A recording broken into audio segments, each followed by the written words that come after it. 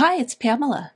In this tutorial, we're going to go over some visual storytelling tips that you can use to create engaging animated whiteboard videos with Doodly. Hey, and welcome to the official Doodly YouTube channel. If you enjoy our content, please click the like and subscribe button below. Now let's get straight to the video. Making a whiteboard video can be a fun, easy way to share your message with the world. But if you want it to look professional, there are a few things you need to know from a visual storytelling perspective. As I go over the tips, I thought it would be fun to create a video and kind of implement them as we go. So let's pretend that I'm an office manager and I want to create a quick training video on telephone etiquette for my staff. So what are the tips? Well, the first one is to take inspiration from a magazine cover. You'll notice here that my initial image does look a little bit like a magazine cover. Here's my inspiration.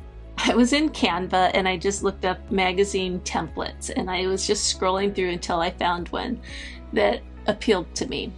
And this is kind of, not exactly, but sort of what I'm looking for. So I have a large image of a lady, which I have here, a big headline across the top, so there's mine, and then some areas here for my little sub-headline. I did also create a little colored background just to give it some interest in the background.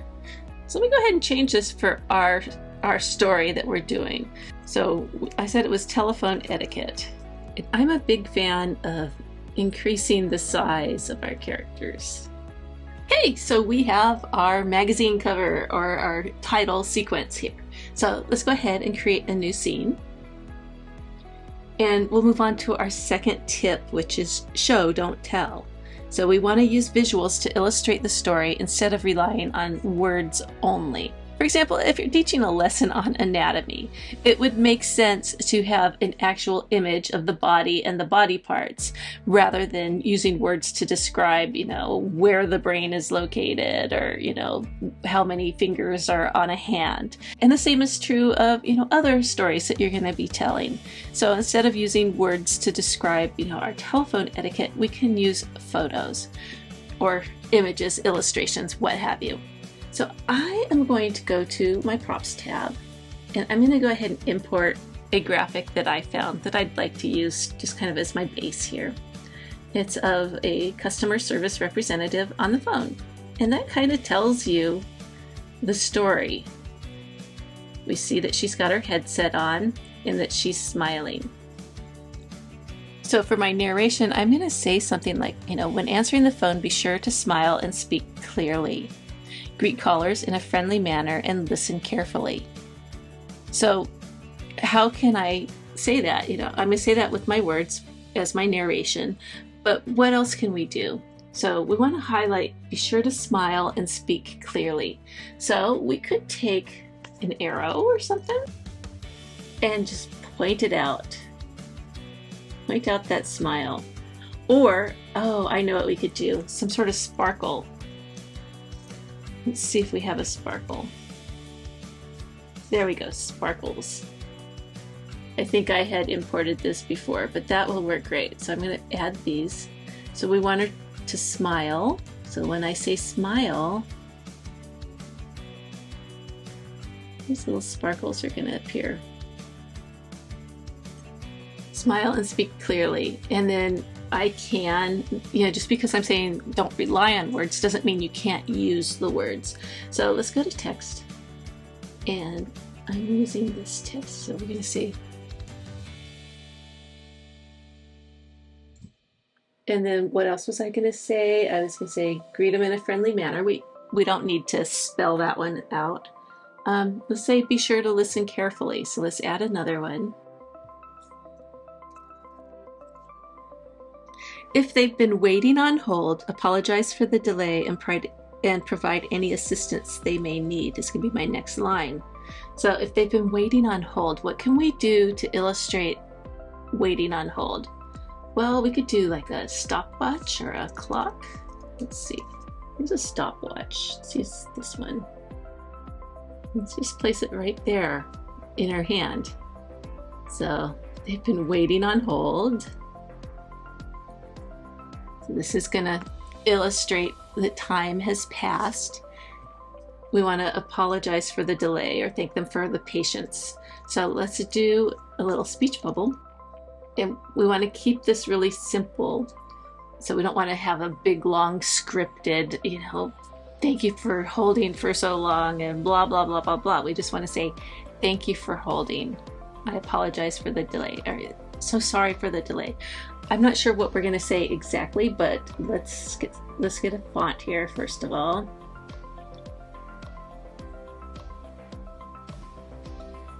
Let's just say thank you for your patience. I just want to keep it short and simple.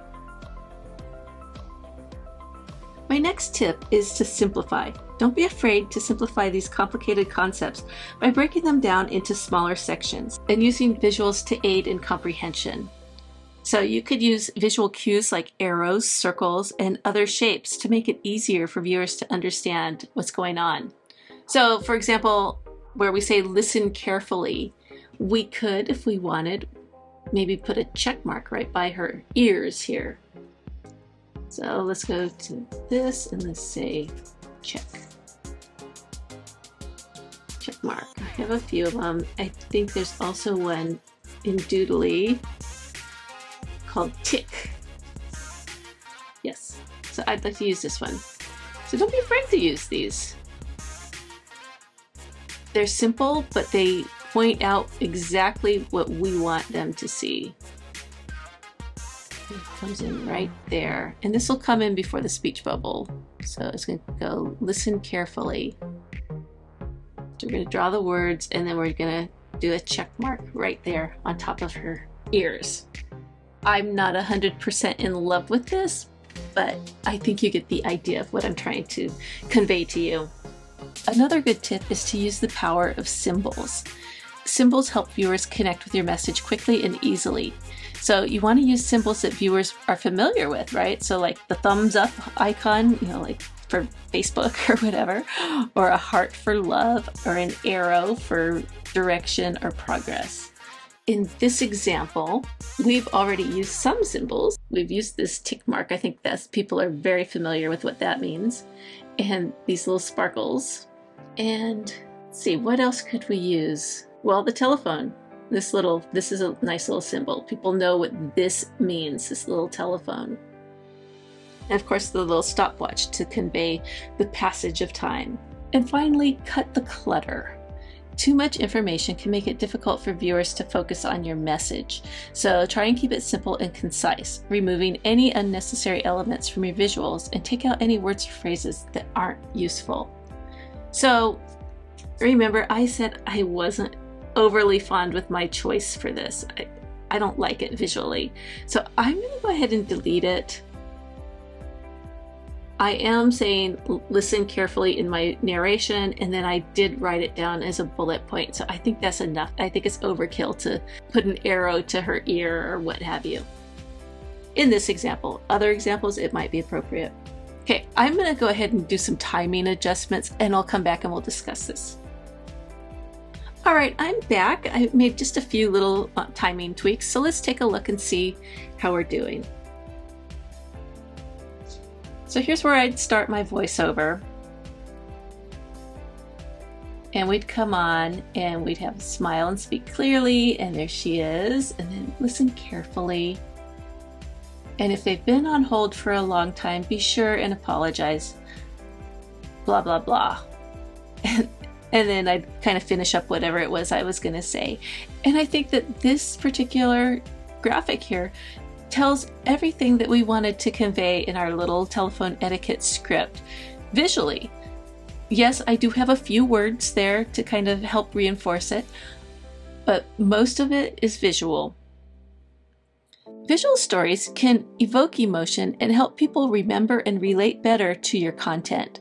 By following these tips, you should be able to create professional-looking animated whiteboard videos with Doodly that will engage and inform your audience. So get ready to tell some amazing stories with visuals.